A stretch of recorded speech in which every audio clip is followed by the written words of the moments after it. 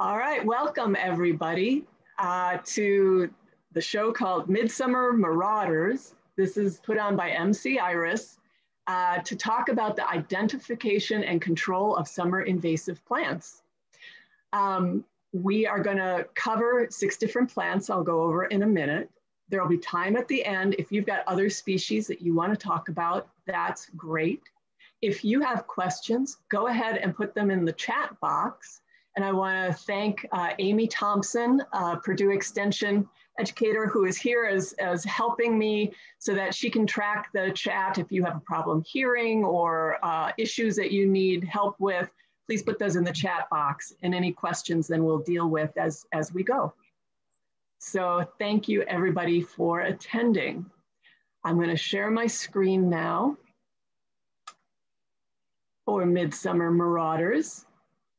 And let's talk first about what is MC Iris, Monroe County Identify and Reduce Invasive Species. We're a group that started 11 years ago, and we're a coalition of Monroe County citizens aimed at reducing the environmental and economic impact of invasive species in our county through education and action.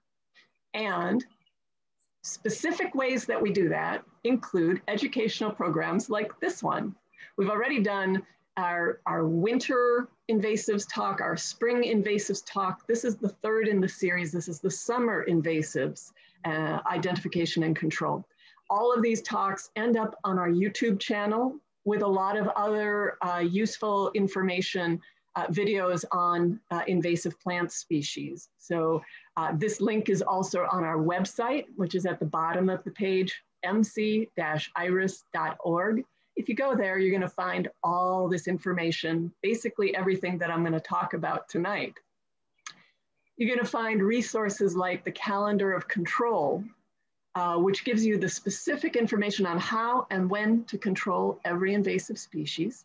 I'm going to actually show you that tonight. I'm going to go to our website so I can share that with you. We loan toolkits to Monroe County residents. That includes hand saws, pruners, loppers. It includes even a weed wrench for pulling weed shrubs, invasive shrubs out of the ground. And that's 8 different toolkits scattered around the county. You can look for those on our website and sign one out if you want that to use. And we give free invasive surveys to residents in Monroe County. We'll come to your land and we'll list for you what your invasives are, what natives you have, and give you advice on how to manage what you have on your land. All right, so I'm going to interrupt you. Talk about are all herbaceous. Yes. Sorry, go ahead. I think Amy. I think you might have a setting going where you're the only one who can see the chat. I cannot see the chat, and I cannot see anybody but you. But maybe I'm the only one that's having that issue. Let's see, would that be under security? It says that participants should be able to chat. And I'm having the same problem. This is Barbara. I can see the chat by just going way down with my arrow to the bottom of the screen. Yes, but when I pull it up, the only person I can chat with is Ellen. Just if people had questions, but we're such a small group, it probably doesn't matter, Ellen. If folks Thank you for letting me know. Probably the best thing is if you have a question, feel free to interrupt me at any point. Just take yourself off mute and you can ask your question, or if you want to hold it till the end, that is fine too. Thanks for letting me know that, Amy. That is somewhere in the settings here and there's no way I can find it. Nope. So we'll just continue on, but thank you. All right. So the 6 species are all herbaceous species. In the winter talk, we focused a lot on the woody species because herbaceous plants, the leaves aren't green in the winter, right? Now the leaves are green. So this is the time where we're really looking at herbaceous plants and how to control them. And the 6 are Japanese stiltgrass, poison hemlock, wild parsnip, Canada thistle, crown vetch, and Japanese knotweed. And there's something you need to know about the invasive plants you control, one of the first things to know is what is the life habit of that species. You need to know that Japanese stiltgrass is an annual, and poison hemlock and wild parsnip are biennials, and Canada thistle, crown vetch, and Japanese knotweed are perennials. Now, why that matters is because if you're an annual or a biennial, you put all your energy into making lots and lots of seeds, and your roots are sad, little tiny roots, barely enough to survive, all energy to the seeds. Whereas perennials tend to put a lot of energy into their roots, big root system. Often, sometimes at least, they have rhizomes, which are not roots, but are underground horizontal stems that interact with the roots. And the amount of seed that the perennials put out varies a lot. They're not as concerned about seed. They're concerned about just surviving and keeping a good root system so that they can bring in lots of water and nutrients. And what that means in terms of control is that for annuals and biennials, pulling is a possible control method if you have small amounts. And we'll talk specifics about what that means. But when you get to perennials, unless you dig them out, chemical control is a method that reliably works. And I am going to take you now to some information on our website that will, if this all works. Okay, this is the website that I'm going to keep pushing you to, mci.org. And on it, if you go to invasive plant species, you have a drop down of all the different invasives. Click on those, you'll get a lot more information. We've got different projects we're doing. I'll be talking about the Reduce One Invasive Species Challenge in a bit, and we've got resources. We've got where to sign up for an invasive plant survey, like I mentioned. We got information for landowners. The top of it, we've got some of the financial resources available to help with invasive control in Monroe County.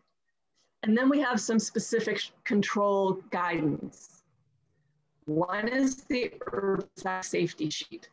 So since we're going to talk about chemicals, I just want to bring this up and show it to you.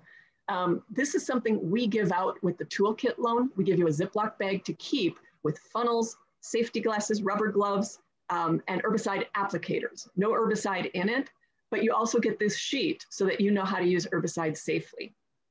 The safety information is here, how to clean up and dispose of herbicides. On the back side is a really useful resource for mixing herbicides. Because tonight I'm going to be talking about, you're going to want to use 3% glyphosate. Well, how do you mix 3%? You use 4 ounces of the herbicide in 1 gallon of water, full strength herbicide. So conversions, definitions. So this is a useful piece of information to read before you start using herbicides. The other thing is the calendar of control that I already mentioned, something that we have been using a lot and landowners seem to find useful. It's a lot of introductory information, cautions about using herbicides, when it can be appropriate to use hand pulling and other non-chemical control methods. But when you get into the heart of it, what it does is it lists by category, shrubs, vines, trees, and so on, the different invasive species. And then it's got a calendar and it tells you when and what methods to use. So for these invasive shrubs, what it says is in this orange box is foliar spray from May until September. If you go down to the bottom of the sheet, orange means it's a foliar spray with 3% glyphosate and 0.5% non-ionic surfactant. Importantly, all the methods we're going to talk about tonight for these 6 species require a surfactant because you're applying chemical to leaves. And a surfactant is a soapy solution you add to herbicide that allows that herbicide to cling onto leaves, makes it more effective. On the back of this sheet are some species we're going to talk about tonight, like Canada thistle, Japanese knotweed, crown vetch. And each of these has the times when it's best to use and what's chemical to use. And if you go to the bottom of this sheet, some other really crucial information for herbicide use is When I say glyphosate, that's the active ingredient. When you go to the store, they're not selling glyphosate. They're selling it under a trade name. So here are the trade names you can buy glyphosate as. That's Roundup, which was the first one, but now there's Glypro Plus, Glystar Plus, Ranger Pro, Razor Pro. And in blue, this is important, if you are on or near water, you may only use herbicides that are safe to use on or near water, aquatic labeling. Those in blue on this sheet are the aquatic safe herbicides to use. So there is glyphosate that's safe for aquatic, but that's Rodeo, Aquaneat, or Catplex. There's also Invasive. Both of these are examples of non-selective herbicides, meaning any green that they touch, they will kill. We also have selective herbicides. I'm going to talk about a few of these. And this list will tell you which species, what it is sold, which active ingredient, what it is sold as, and then what does it kill? Like triclopyrs only kill broadleaf plants, not grasses. Whereas sethoxydim, sold as Post, kills only grass, not the broadleaves. So you can be more specific in the chemical you choose. And then finally at the bottom, we have, here are specific names of non-ionic surfactants to add to your herbicide. And they're in blue are the aquatic safe ones. And the names of oils that you can use. In one case, we're going to talk about one where you need to use an oil as your surfactant. And then dyes. Dyes are always a good idea, so you know what you've sprayed and what you haven't, and if you inadvertently got any on you, any of the herbicide on you, so you can wash well. So that Ellen, is, yeah. Hi, Mary. I just tuning in. I just wanted to interrupt because I would love to get your take because I get this question a lot. Can I use Dawn dish soap as for surfactant? Can I use food coloring as dye? And why is it not a good idea? Thank you, Mary. Great question. In general, I would say no. It's not a good idea to use something that was created for use in food as an herbicide additive. One reason, just being very practical, it's way more expensive.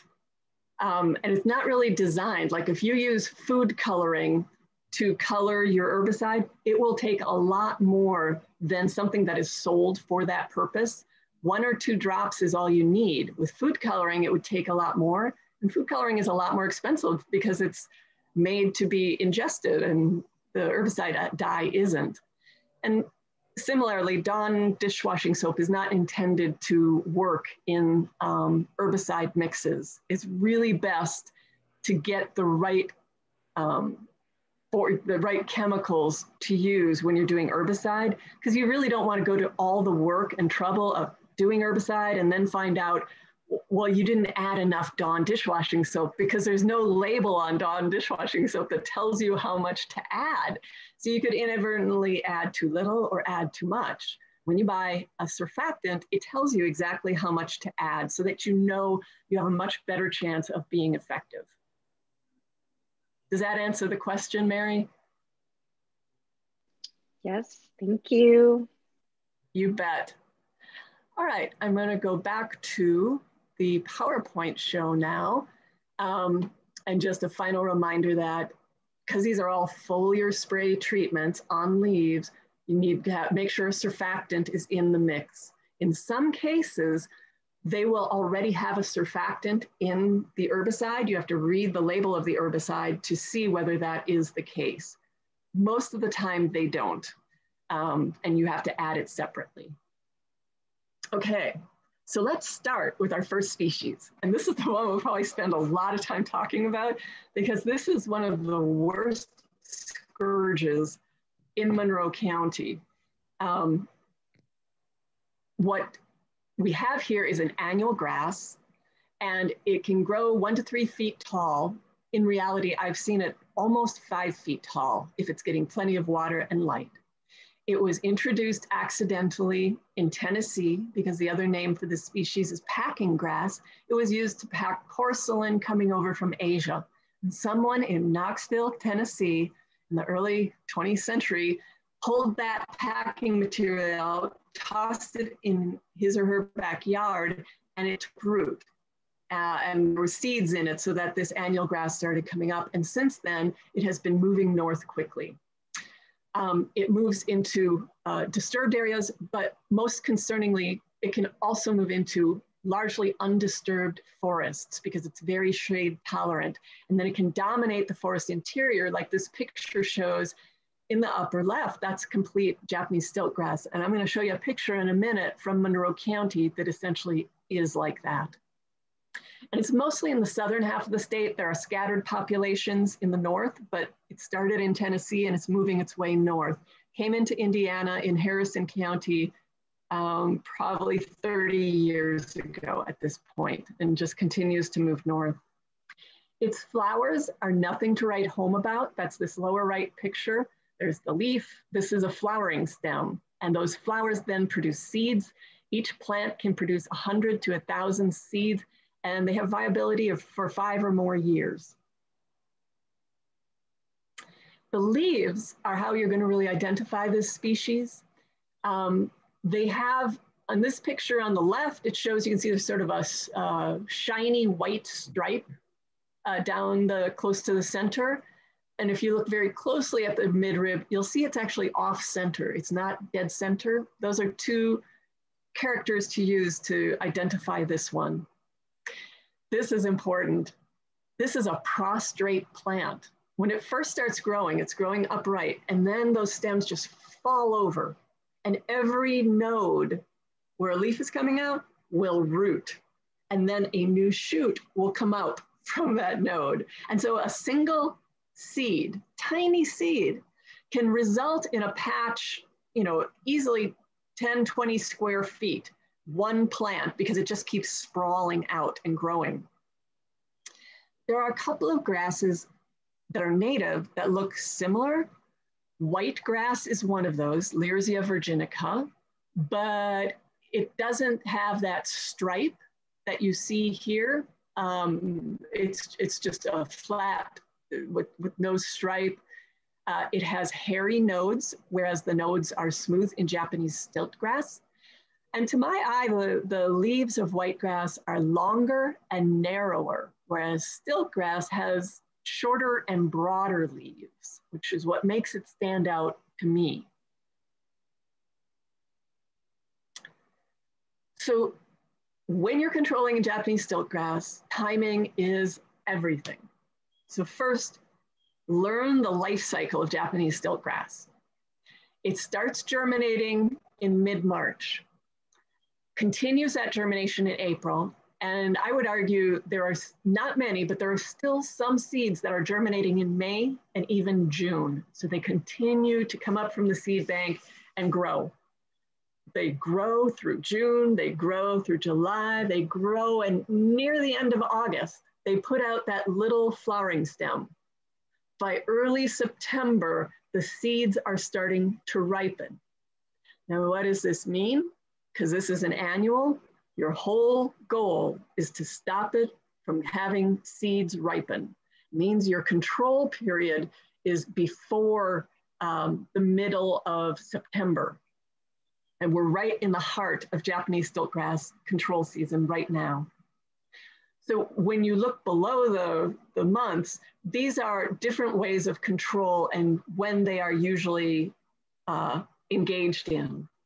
Pre-emergent herbicides are herbicides you put down on the ground and they stop the germination of seeds or greatly reduce the germination of seeds. There are also pre-emergent and post-emergent herbicides you can use early in the season before many plants have really come up.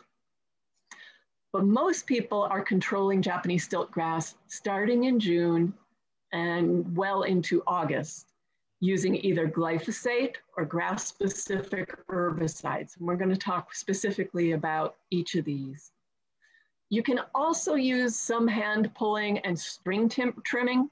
It's if you have small amounts, but by the time it's starting to have seeds on it in September, if you're hand pulling, you need to carefully bag everything. You don't want to string trim at that point because you're just going to be flinging the ripe seeds everywhere.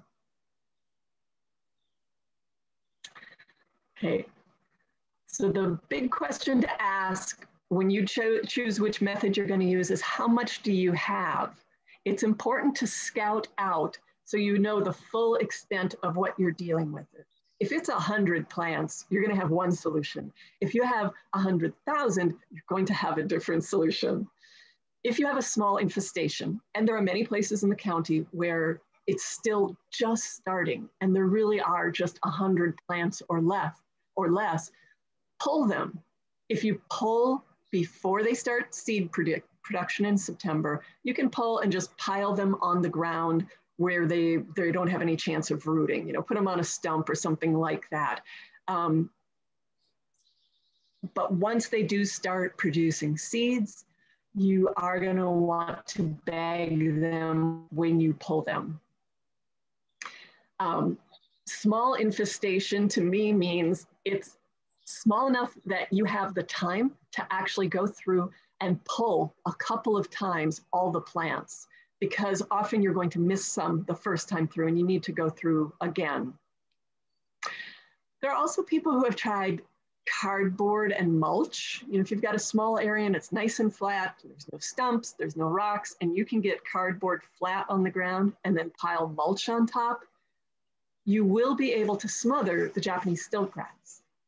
If there were any native plants under that cardboard, of course, you're going to kill all of them too. And one of the themes of controlling stiltgrass is you're trying to do it as selectively as possible, because your biggest hope is that the native plants that are there are going to fill in the blank space that you leave from the stiltgrass. You don't want blank space, because that's what stiltgrass loves. So you may be able to kill the stiltgrass, but you're going to kill with cardboard, you're going to kill other species, and you're going to have a big blank area when you're finished. So it would not be my favorite method for dealing with stiltgrass. If you have larger infestations, many of us do, chemical treatment is generally what's the method to use. And that timing is June, July, and August. It does take a surfactant, and 3 different options I have listed here. There's the 0.5% glyphosate. This was recommended on the calendar of control. Now, that's a pretty dilute solution of glyphosate.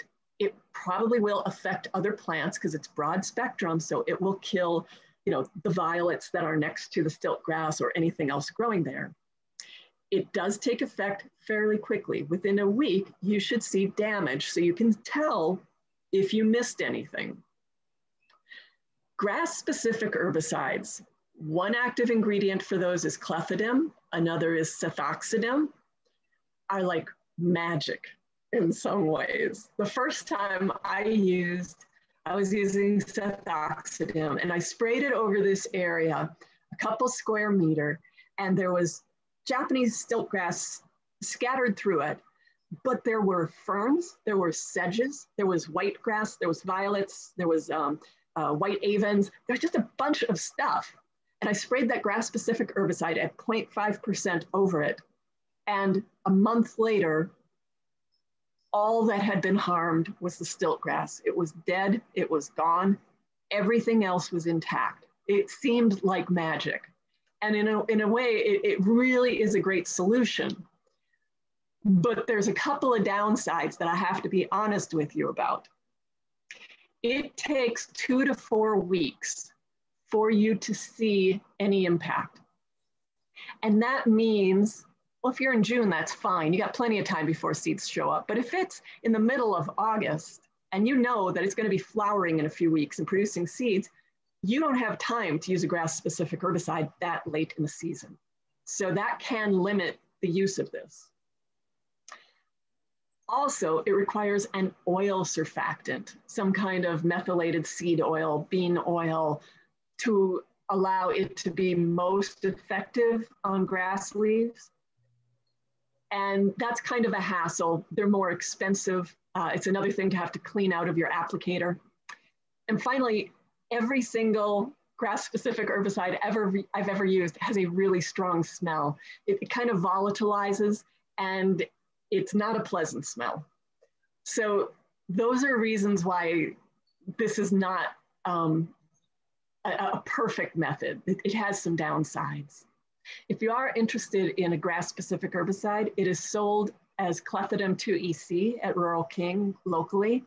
Get the smallest bottle you can. That's usually the answer for everything. If you're a private landowner, is get the smallest bottle, because if you're using 0.5%, 8 ounces of it is going to last you for years. So, and the final option, this is one we've been testing out in MC Iris, something called phenoxypropiethyl.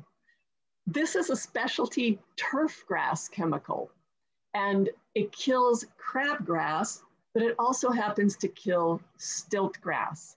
So we are finding more and more yards in Bloomington where if you look closely at your turf, it's sprinkled with stiltgrass throughout. And then the stiltgrass continues to spread into your garden beds, into your adjacent forest. And so people have been looking for a way to clear the stiltgrass out of turf. And this seems to work really well. You can purchase it in quantity concentrated as Acclaim, that's a brand name for it, or you can buy it basically ready to use as Bayer Advanced All-in-One Lawn Weed and Crabgrass Killer. Basically the same chemical. So that's for turf situations. So those are good options for larger infestations. But let's talk about really large, dense infestations. This picture in the upper right is a landowner in Southeast Monroe County for whom I did an invasive survey last year. Excuse me. You see that path in the middle? Everything to either side is stiltgrass, nothing but stiltgrass. It's pure, everything else is gone. And I have to speak to the elephant in the room here before I go on about control, which is really the deer in the middle of the room. The reason that this is all stiltgrass is not because stiltgrass came in and bullied every single native plant out of there.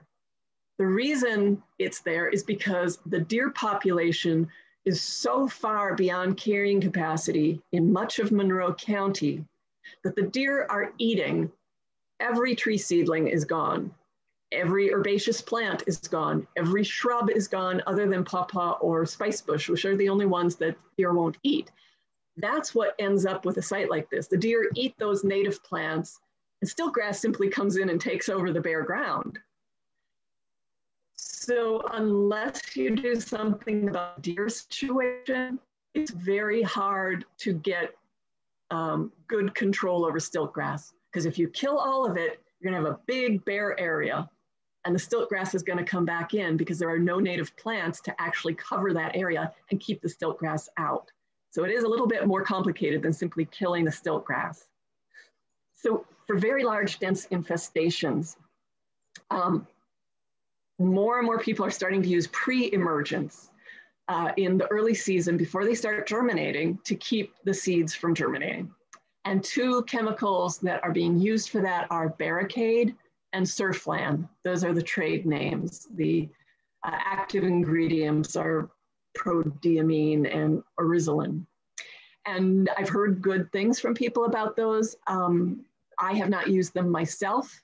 They are kind of a pain to use because they don't stay in solution very well. You have to keep jiggling to keep the agitated, the mix. Otherwise, they tend to settle out in the water.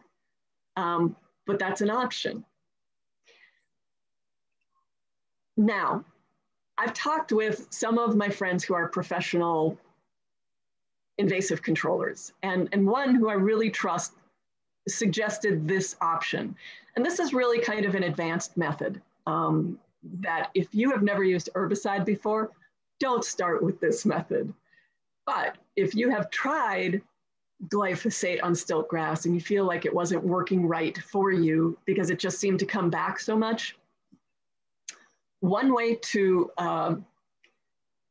be a little more successful is to combine glyphosate at a spectacularly low level, 0.125%, and aminopyrrolid, which is sold as Milestone, at 0.125%, again with surfactant.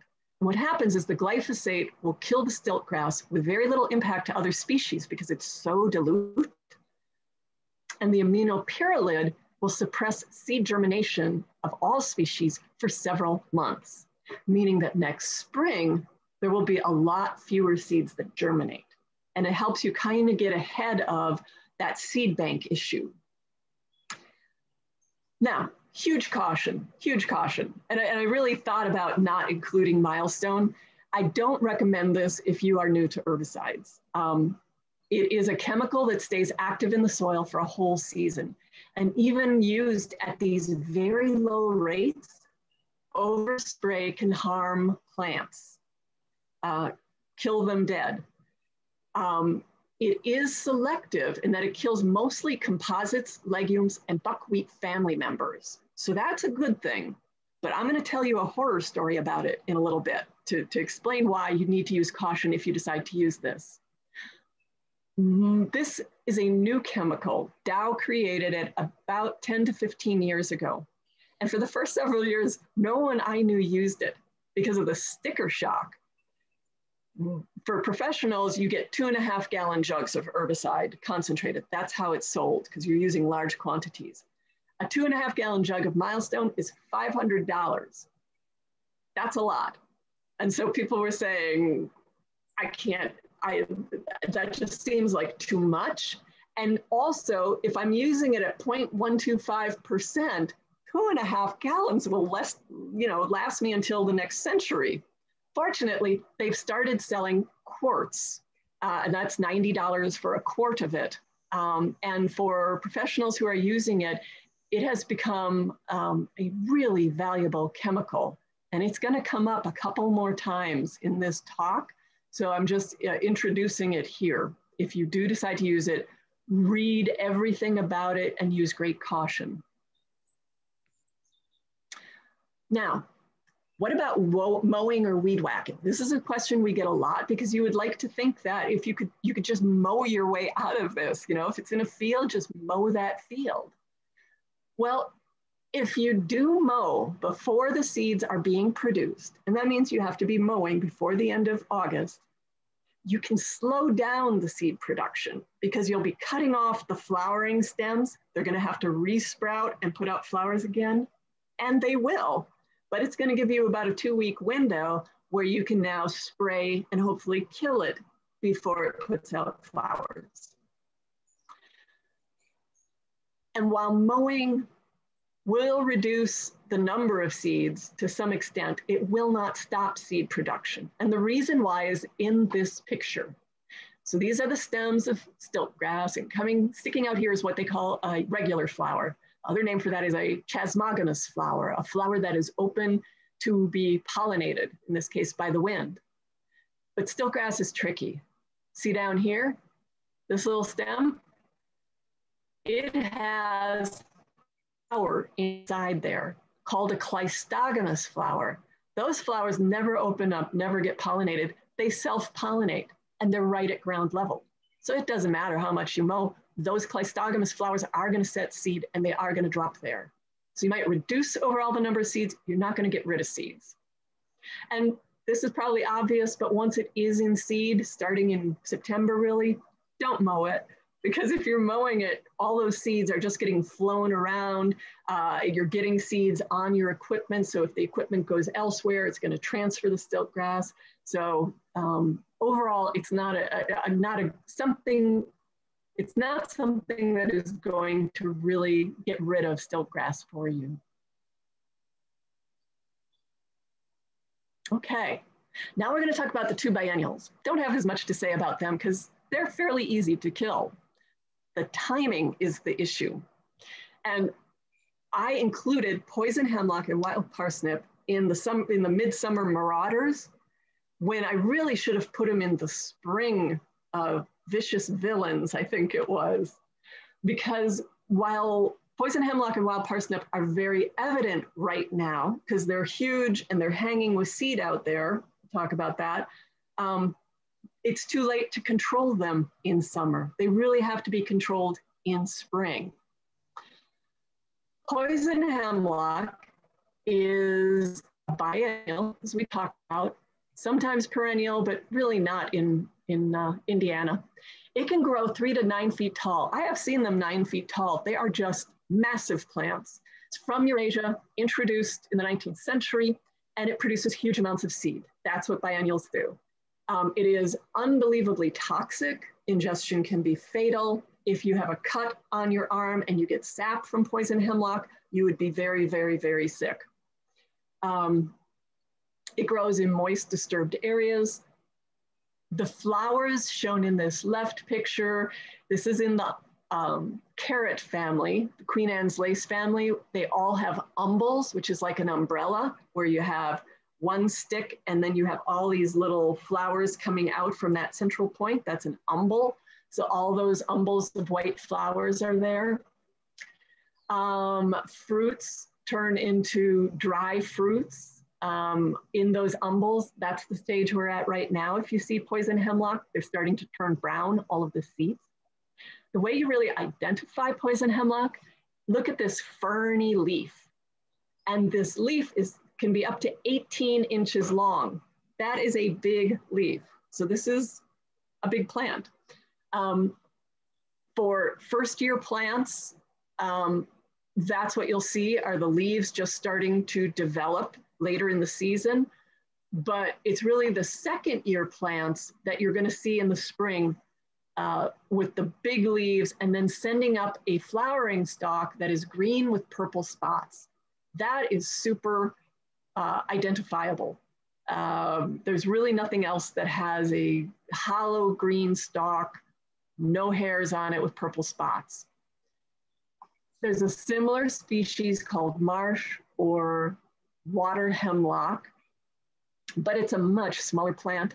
The leaf is much less dissected, less ferny than the poison hemlock, and it tends to be in much wetter habitats. There's usually water standing where you see marsh hemlock. And let's talk about the second biennial before we talk about control, because control is the same for the two of them. Wild parsnip. This is also a biennial. It also has the umbel of flowers. This picture shows it real well. You've got this central stalk and then this umbrella of little flower clusters. Each of these are little umbels as well. It has yellow flowers instead of white, but otherwise it's really similar to poison hemlock. It's in bloom at the same time. You see it in the same habitat, which is often roadsides. You look up and down, whether it's I-69 or many of our county roads are covered with both the white poison hemlock and the yellow wild parsnip, both in bloom at the same time.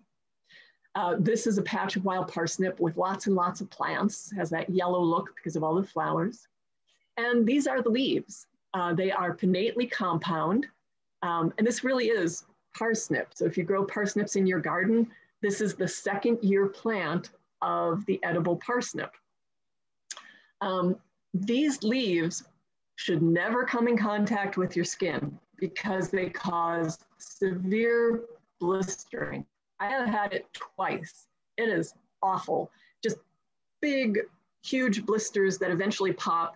They leave a burgundy scar on your skin for over a year. It doesn't itch, but it's photoactive. So if you go out in the sun and sun hits the blister, it feels like ants are crawling under your skin. It's a really awful feeling. So it's a good leaf to know how to identify and avoid. So let's talk about how do you control both of these? Safety first. Do not expose bare skin to poison hemlock or wild parsnip. Don't take chances with it. Now, if you have small plants, if you're out there in March, April, and you're looking for those leaves and see them, they're pretty easy to pull up then because they are so small. It's a very small little taproot. As they start getting bigger in April and May, they can get harder to pull because it's a bigger plant. and you're having to deal with a lot more foliage, and you don't want to get in there and do some sort of wrestling move to get it out and have it hit you in the face or something like that. So a lot of time for biennials, people use a sharpened shovel. They sell something called the parsnip predator. That is this shovel right here. And it's got a very sharp edge that you slice down a couple of inches below the soil surface. You just have to slice through the taproot, move on to the next one. It's quick and it's relatively easy. I would say that I wouldn't wait, as this gentleman in the picture has, until it's already in fruit, because then you're having to do this waltz move, waltzing with the flowering stem while doing that. Early is better. Try and control this in April and May before it bolts and you have more foliage to deal with. By far, I think the easiest and safest method to control both of these plants is in April and May. Spray the plants with 3% glyphosate and surfactant. I did that this year. I was helping Sycamore Land Trust with one of their preserves where there was a patch, probably 1,000 square feet, that had been completely taken over by poison hemlock because it was next to the road. And these are all along our roads, and it had moved into the preserve near a rare plant. So I went in May, sprayed it with 3% glyphosate. 2 weeks later, they were all dead. They're very easy to kill with herbicide. So earlier is better. Once there are open flowers, and that's late May, early June, even if you cut that seed head down or cut the flower head down, even if you use a parsnip predator and cut through the root, those flowers can still produce seed. I tested this last year at another site and went back, and while the cut stems that were cut when they were in flower didn't produce as many seeds, there were still viable seeds, enough to keep the population going. But you can use the same technique we talked about with stiltgrass. Mow the flowering plants down. This is before they're producing any seeds. And then this plant will have to resprout and put out new flowers. And that gives you a couple-week window where you can go in and spray to actually kill the plants. So those are the biennials. Okay, just see. Yes, okay. I was just checking the chat box, and yes, I can't see a way to change it so that you can chat with everyone. Sorry about that. Okay, so we're down to the perennials now, but before we get there, this is a quick commercial for our Reduce One Invasive Species Challenge. And it can be overwhelming. I'm just talking about 6 tonight, but it's still like, oh my gosh, there's so many out there to deal with. We like to focus on one. Last year, we focused on Asian bush honeysuckle. This year, MC Iris is focusing on purple winter creeper and asking people to really learn about it, look for it, and control it where you can. And if you do that, we will give you free native gown covers. We have an application form on our website. It's on the home page is the link for this program. Sign up and we will have 6 different native ground covers for you to take your choice of. We're going to be giving these away to those who apply on September 11th at Switchyard Park. The truly exciting news is that we're going to also have a native plant sale going on. So not only will we be giving out free plants just to those who were part of this challenge, we'll also be selling a wide variety of native plants on September 11th at Switchyard Park. There's an event up already on the MC Iris Facebook page. The details are there. And certainly get yourself on MC Iris email list. You can do that on our website so that you can hear more about when that's going to be the details of our September 11th plant sale. Okay, now we got to talk about 3 of the worst invasive plants in the world. They are some of the hardest to control. And so it's a real challenge to talk about them because everybody's got a a story about them and how it didn't work, the control that they tried. Canada thistle is perhaps the worst. And it's one where there's been so much research because this is a huge agricultural weed. Most of our invasive plants that we're talking about tonight aren't huge agricultural problems. This one is. It is a widespread perennial herb growing up to 6.5 feet tall. It's native to Eurasia, not Canada, despite the name. It's not native to North America. It was introduced in the 1600s, I'm sure by mistake, because these little seeds get everywhere.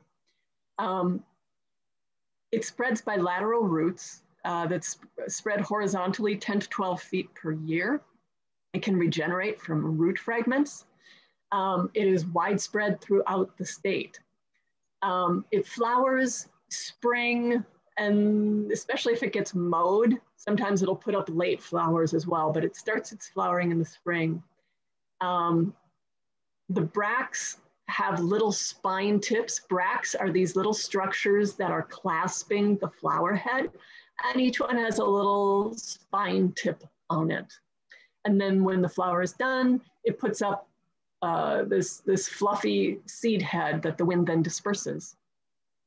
The leaves are sessile and alternate on the stem with spine-tipped leaves.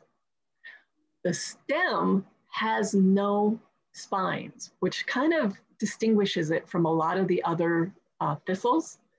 And the higher up on the stem, generally grooved. So not just plain round, see ridges and grooves in it. There are similar species. Native swamp thistle is listed here. That one's more common in the north part of the state, but we also have tall thistle and we have pasture thistle here in Monroe County that are native. And the no spines on the stem is one way to tell that it's Canada thistle. Where there's spines on the stem, it's native. Another one is Canada thistle is the only rhizomatous thistle I know. So if you just have widely scattered plants, that is probably not Canada thistle. Canada thistle tends to grow in patches where rhizomes are putting up many, many sprouts all in one area. Also, the timing. Usually the non-native thistles are early bloomers. Our native thistles don't bloom until next month. Late this month, early next month. So that's another way to distinguish. Okay, so how to control it? First thing to note is unusually, Canada thistle is a noxious weed in Indiana. Most of the invasive plants we deal with are not. And being a noxious weed, it means that landowners have a proactive responsibility to control it on their land. But it is widely recognized that it is almost impossible to control without chemicals because of the rhizomes that Canada thistle has. They continue to put up new sprouts no matter how long you pull the shoots. And this picture on the right is one I found online. This was an area that they planted with 25 little stalks of Canada thistle, just like 1-year plants. And they let it grow for a year. And after that year, they used high pressure water to get rid of the dirt and leave the roots. And there's the root system in 1 year. And it helps you understand why it can be difficult for an herbicide to kill this plant, because there's always a part of the root system that survives because the herbicide doesn't get throughout the entire plant. So some chemical options to consider. All of these, the best time to apply herbicide to Canada thistle is during the flower bud to early flowering stage. We're already past that. Or to the green rosettes in the fall of the year. Those are the two best times when you're going to have the best success. You can use 2% glyphosate, or Roundup. This will likely take many repeated treatments because of that rhizome system. There is a chemical called clopyrrolid, sold as transline, used to be sold as stinger. Now it's largely transline. This can be more effective because it stays active in the soil for the whole season. This was a forerunner, clopyrrolid was, to the aminopyrrolid we already talked about, sold as milestone. Aminopyrrolid was like a further, they took clopyrrolid, they further studied it, and they came up with this even more specialized chemical called aminopyrrolid. So there's a lot of similarities between the two. Both of them are specific to legumes, composites, and buckwheat family members. Again, this is sort of the advanced options. The calendar of control is really the basic 101 methods for beginners. I'm giving you some sort of advanced information here. You should take and do your due diligence on whether this is a method you want to use. So let me give you my horror story. I was managing a garden and it had Canada thistle popping up in the garden bed. And I did the same thing everyone does. I pulled every one of those darn shoots twice, 3 times, 4 times, and they kept coming up from that massive rhizome system. And I had milestone. So I said, all right, I am going to very carefully wipe. I'm not even going to spray because I don't want to get this anywhere else in the garden. I'm going to wipe with a sponge the leaves of the Canada thistle plant so that it will translocate the milestone into that whole root system and kill it. And it did. What I hadn't factored into this was that that Canada thistle in that garden bed had a redbud tree in it. And the Canada thistle was within 5 feet of the redbud. A redbud is a legume. And milestone will kill legumes. And that redbud dropped its leaves. I was fortunate it came back. And this was a good sized redbud, like probably 3-inch caliper DBH, 15 feet tall.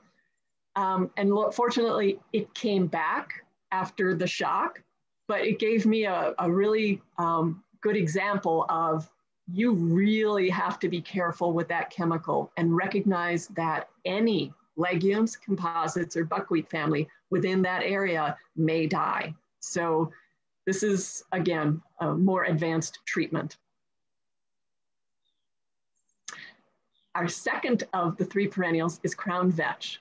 I'm going to take a brief little break here and just say, you may have noticed that I've been putting up screens that have the same format, this little name in the purple or different color and pictures and so on. What this is I'll hold up here the Guide to Regulated Terrestrial Invasive Plant Species of Indiana. And there is a free PDF of all this information on the mc-iris.org website if you want to download it. If you want to buy a copy on waterproof paper, they're $10. And we're very happy. We're partnering with Purdue Extension. Amy's office is helping with distribution so that we can sell them and you can pick them up at the Extension office.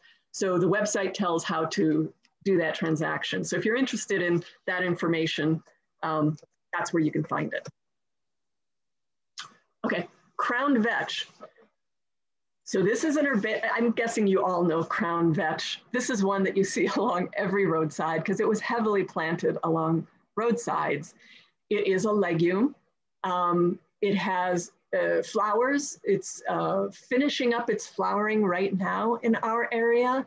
The flowers are pink and white, and it's an umbel that has 10 to 25 flowers, lots of small flowers in a cluster on each one. This is what it looks like when you have a big batch of it in bloom. These are the leaves. It is the typical pinnately compound leaf of a legume. The stems are hairless. Importantly, nowhere on this plant are there any tendrils. And that's how you can tell it from any of our native vetches, which are in the Vicia genus. They all have tendrils, and they tend to have either single flowers or just a few flowers in a long straight raceme, not a little cluster like crown vetch. This is going to look real similar to thistle. It's almost impossible to control without chemicals because it also has an extensive rhizome system, and they'll continue to put up new sprouts no matter how long you pull shoots. Your options for chemicals are 3% glyphosate. It is best to time it so that you spray it before it flowers. So that's like April, May, or you then wait until late summer. For these tough species, timing really matters. So there's no point in wasting herbicide in the middle of summer because you're just not going to get a very good response. Or you can do one of the two chemicals we talked about earlier, the clopyrrolid or the aminopyrrolid. And again, the same cautions apply. Because crown vetch is a legume, it is particularly susceptible to both of those chemicals, just like Canada thistle, because it is a composite, is particularly susceptible to clopyrrolid and aminopyrrolid. Oh, and our final species, or multiple species, because there's actually 3 species: giant knotweed, Japanese knotweed, and the hybrid between the two, which is called Bohemian knotweed. A botanist, Scott Namasnik, who has looked closely at a lot of the knotweeds, certainly in the northern part of the state, believes that really what we've got in Indiana is largely Bohemian knotweed. It doesn't matter. They all act the same. They're all 8 to 10 foot tall herbaceous perennials that have bamboo-like stems. They're from Eastern Asia. They were brought here as ornamentals because they've got these long stems, 8 to 10 feet, and then these white frothy flowers in the middle of summer. So it's kind of, you can see it as a hedge plant. You can see it around Bloomington. Some people are using it as a hedge planting. The flowers are small 5-petaled cream-colored flowers that then turn into little fruits that are achenes, and they have wings on them to help disperse. When these first come out in the spring, they look really odd because they come out absolutely bright red. This is the Japanese knotweed leaf that once it emerges and starts to grow, it slowly turns green. This shows the difference between the leaf shape of the Japanese Bohemian giant knotweed. Again, I don't think it really matters. They're similar enough in look and in behavior that we can just call them the knotweeds, the invasive knotweeds. But once again, it's going to look similar. Knotweed is in the Polygonaceae, which is closely related to the buckwheat family, or it is the buckwheat family. It is the buckwheat family. So this is the 3rd family that milestone is effective on. So I will say, I know people who have struggled with Japanese knotweed. I have seen discussions where mulching or covering it with a tarp for at least 2 years will reduce the population and will keep it from spreading. But they do note that it won't actually kill it. It'll just keep it from spreading. Once you take that tarp off, it's going to go again.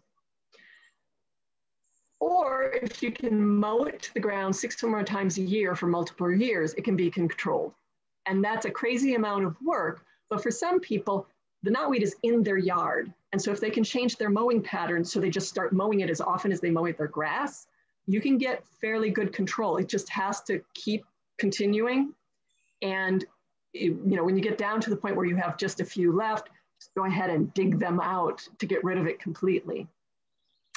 But if you can't do all of that manual work to get rid of it, the chemical options can include milestone, as I said, but they always recommend cutting knotweed a couple times before you do anything with chemicals. You wait in the spring until it's 3 feet tall.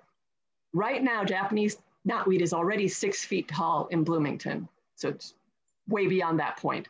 It's about in May that it's 3 feet tall. And at that point, cut it to the ground. Let it come up again. Let it bloom. It should start flowering in the next 3-4 weeks. When it starts flowering, boom, cut it again down to the ground.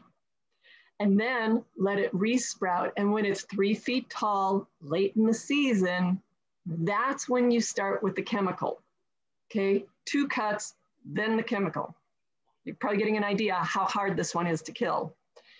Aminopyrrolid works great. The problem is that Milestone has no water safe form. So you can't use it near water. And a lot of times, not always, Japanese knotweed is found along creeks or where there is water. It likes moisture. If it's in your yard and there's no water around, sure, then you can use Milestone.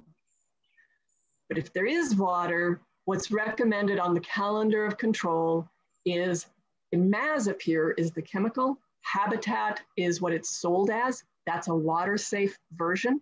Use 1% of the Habitat plus 0.5% of the glyphosate. You're still gonna do that, cut it twice and spray in the fall. That's when you would spray the Habitat. This one, like Milestone, it stays active in the soil.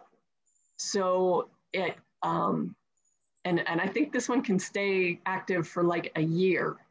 That's what makes it so effective on Japanese knotweed, being able to get to all of the rhizomes of this plant. But that also means that it's a much stronger chemical that can have much more negative impacts if it's used improperly. So those are options for Japanese knotweed. Ellen? Okay, well, yeah, go ahead. I have a neighbor who has Japanese knotweed, but in a very, very shady yard.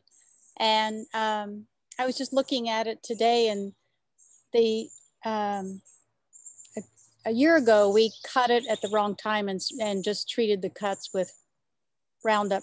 But I was looking at the knotweed just today, and it's because, I guess because it's in such a shady yard, there are plants that are just 12 inches tall. I think that I know 2 feet tall. They're not flowering and they're not getting that tall. So can I still just go ahead and cut it in August, September or whatever, and cut it partway and treat the stems with this imazapyr and glyphosate mixture?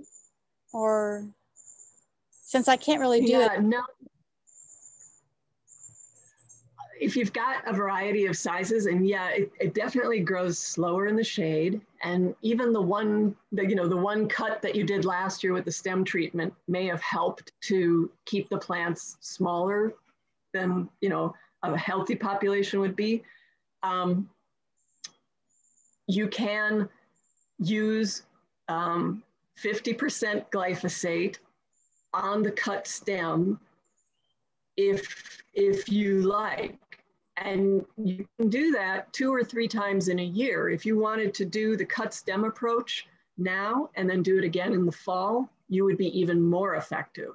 Or you could just cut it a couple of times and then use the glyphosate. I didn't include glyphosate because it usually takes a lot of retreatments. And for most people, if you're dealing with Japanese knotweed and there's a couple hundred stems, and that's not uncommon. There can be hundreds of stems, even in a small patch, because they're so dense. It is really tedious to cut all of those and then try and dab every single one of those hundreds of stems.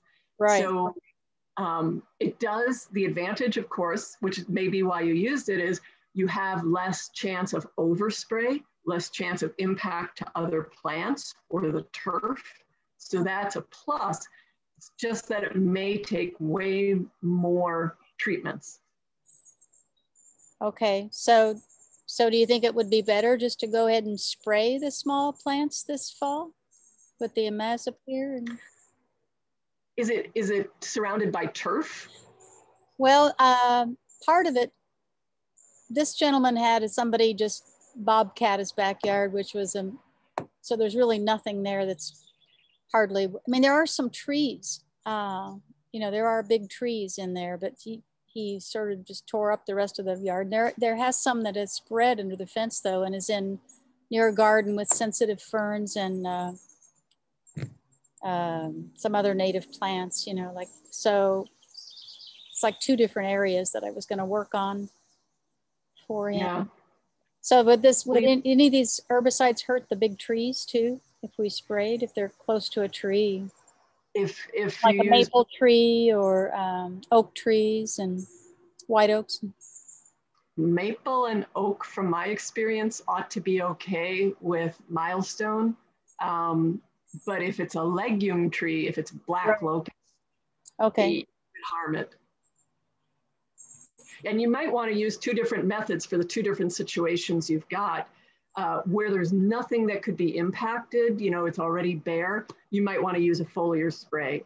Where you've got it around a garden where you don't want other things to be harmed, you could do a cut and paint with 50% glyphosate. And okay. And I can do the cut stem like 3 times a year, even if it's going to require lots of time. So if you're using glyphosate, because that's a chemical that deactivates fairly quickly, it doesn't last in the soil.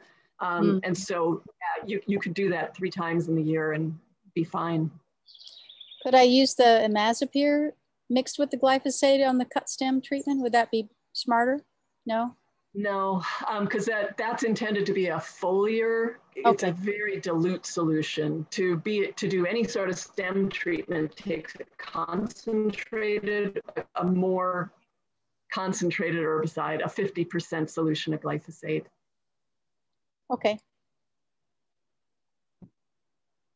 All right.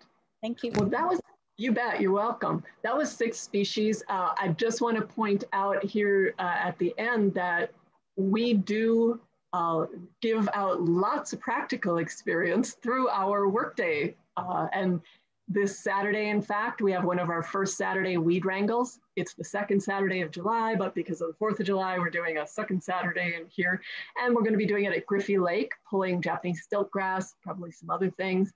This is through a partnership with the wonderful City of Bloomington Parks and Recreation. And so we're always excited to go out with them. It's a chance to learn about the beautiful city parks we've got. We get a nice walk and so see different parts of parks. And then we teach you how to do the control and talk about invasive species and work together as a group. It's a lot of fun. And this one at Griffey is always one of my favorites because I just think it's a beautiful place to work. So there's a link for registration through the Parks volunteer site. We also, MC Iris does a variety of other types of weed wrangles. I know Jillian Field is on the call and she's coordinated a whole bunch of garlic mustard pulls this spring at Pate Hollow Trail and the Dean Wilderness Hayes Trail. And now we're gearing up for Japanese stiltgrass pulls where there's just little bits of Japanese stiltgrass on these trails. And we can make a huge impact by hiking these beautiful places and pulling.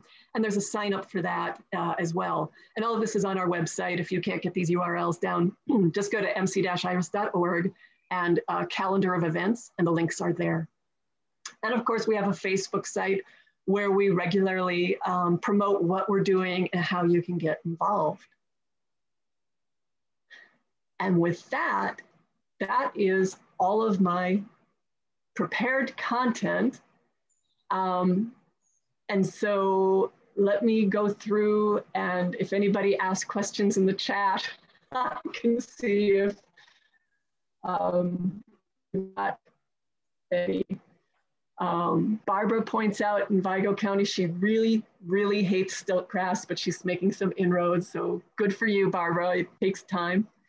Mary is asking, is the seed from the Bohemian hybrid knotweed viable? And that's an excellent question, because many of you know that if you have 2 different species and they hybridize, they might not produce viable seed. I don't know if that's the case with Bohemian. People have said that it seems like generally not much of the seed is viable. And I don't know if that's because it's the hybrid or what. So I don't have a good answer for you, Mary.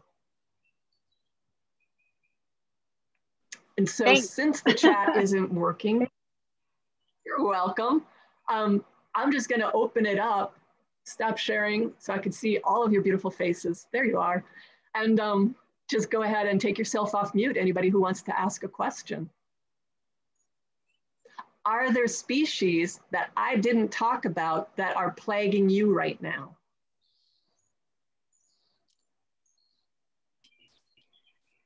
Well, I'm also working on, I started last year on Pseudochorus iris in a marsh.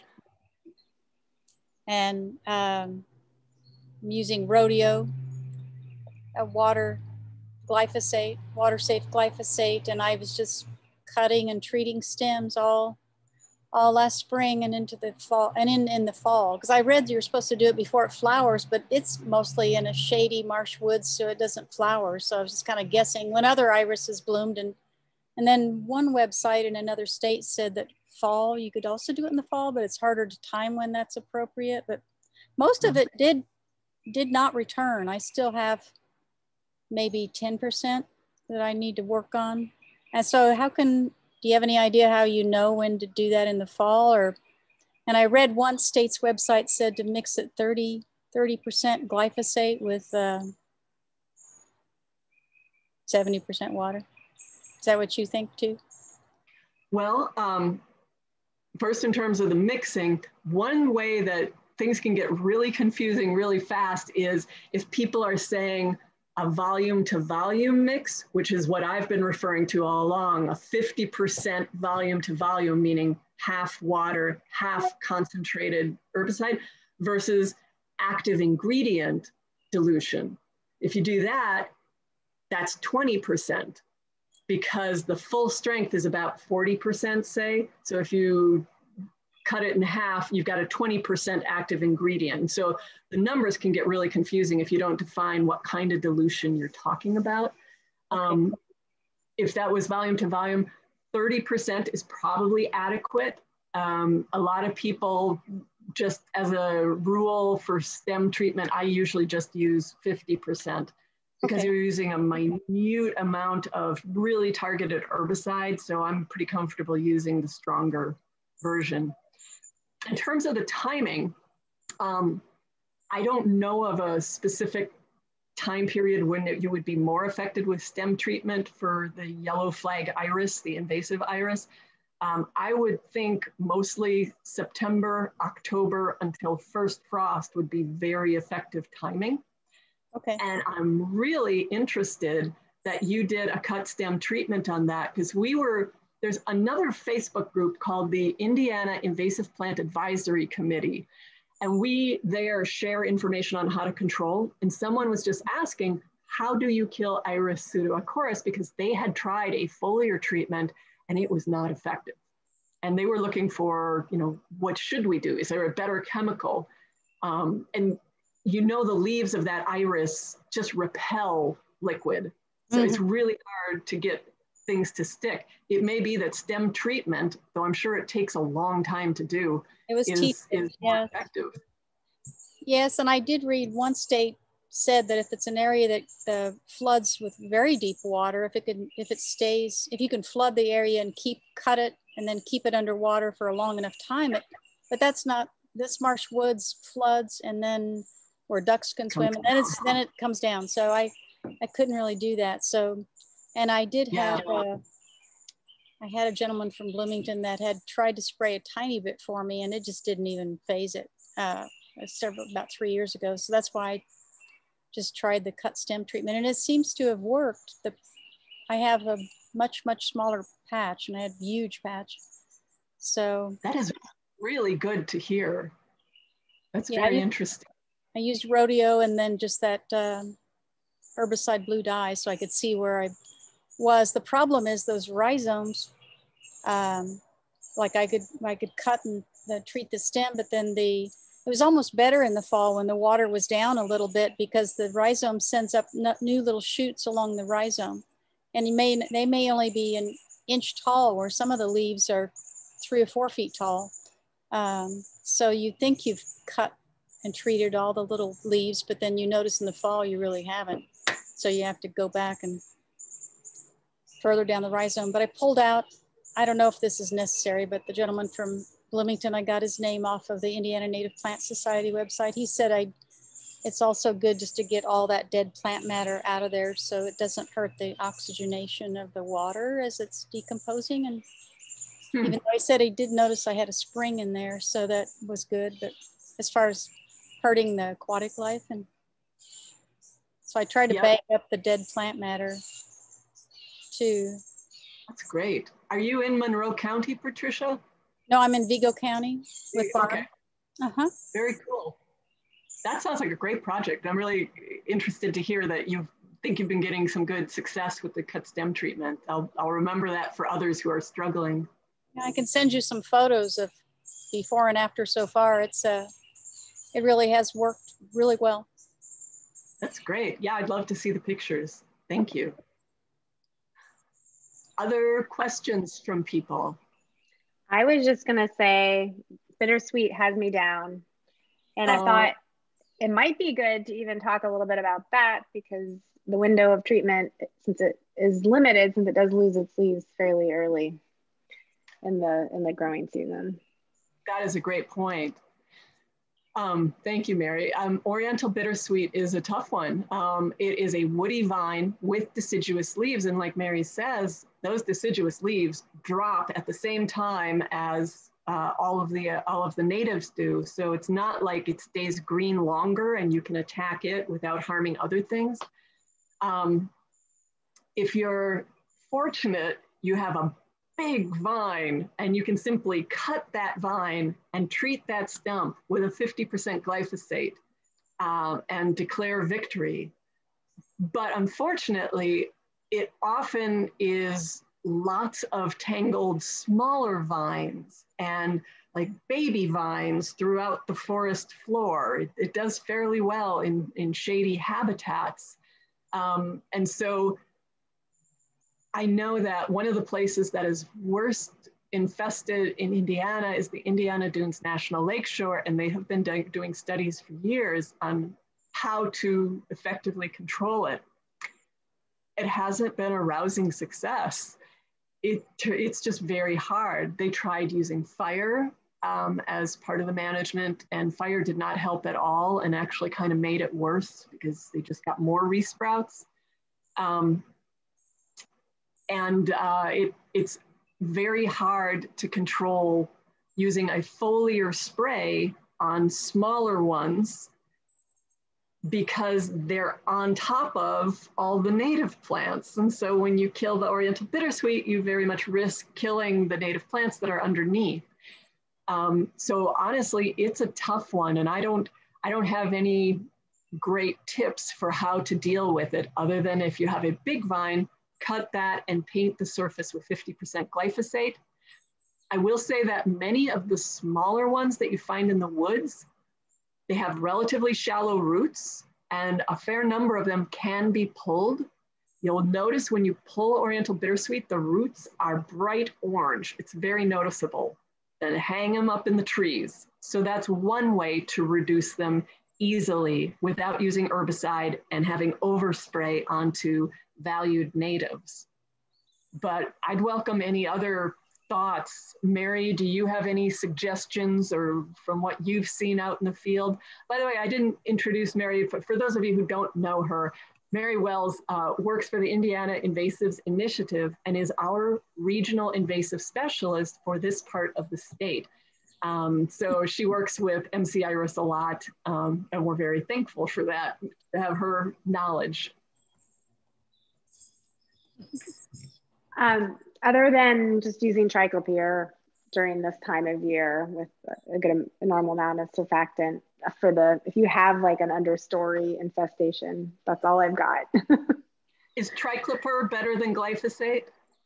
My understanding of it, yes. But you could probably use both because you don't need a ton of surfactant to get through that leaf. But I also like it because you're not using hurting your sedges and your native woodland grasses. So at least you've got some vegetation left over. Good point, because dry clipper is one of those specialized chemicals that only kills the broadleaf plant like the oriental bittersweet and won't kill your sedges, won't kill your grasses. So you can be a little bit more specific in your spraying. Good point. All right. Any other questions? Let's see. Does American bittersweet also have orange roots, from Amy? Boy, that's a good question, because I have never ripped up an American bittersweet to check because they're so unusual at this point. I am actually growing one, but I'm not going to rip it up to look what its roots are. I'll be honest. I don't know if anybody has ever ripped up an American bittersweet. Let me know. My guess is they might be orange as well. So I don't think it's a distinguishing factor between the two species. And for those of, American and Oriental bittersweet can be very difficult to distinguish, especially if they're not in fruit. If they are in fruit, American bittersweet, all the fruits are held at the terminal end of the stem. Oriental bittersweet, the berries are held in the axils of leaves, all up and down the stem, lots of axillary fruits. So I'm not sure that root color is going to help distinguish, and it's kind of not a great way to ID a plant is to rip it out of the ground and then, because it's dead then. All right. Mine was only tangentially related. I was trying to organize a purple winter creeper thing with my Girl Scout troop, and I was wondering if I could arrange to talk to you about that sometime. Hold on a second, I'm sorry. To talk about that and have a plan of approach. I'm sorry, I'm fostering puppies right now, so it's a little loud, but I could send you my email if that would be helpful.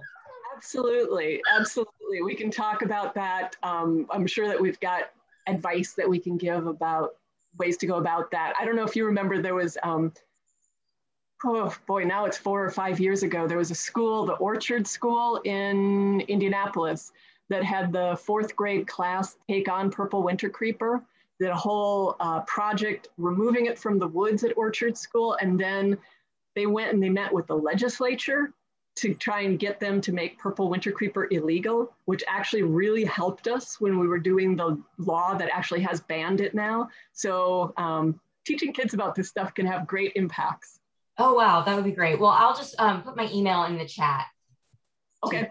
Thank you so much. You bet. All right. I think that's all I'm seeing. Anybody else want to talk about their, oh wait, here's from Nicole. Are the knotweeds you discussed the same as Persicaria polymorpha?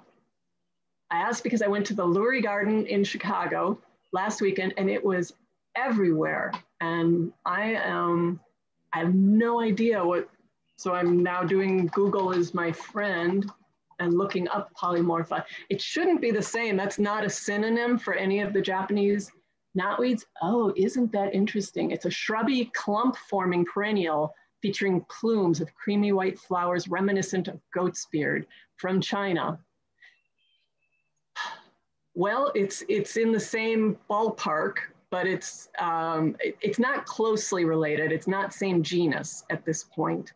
Because the true knotweeds are in Rhaenutria as a genus. So they're not Persicarias. But I do tend to look askance at a Chinese Persicaria, because we also have, that is closely related to Persicaria longicida, Asian smartweed, which is that smartweed that has taken over all of our gardens and waste places in Monroe County and really Indiana at this point. So that's a Persicaria as well. They can spread very fast. So it's not one I would use in landscaping. I think, okay. My neighbor thinks her rattlesnake master is out competing her Canada thistle, Jillian says. We are going to watch this and document. Okay, that would be fascinating if rattlesnake master was dense enough to keep Canada thistle from coming up. So keep an eye on it, let me know.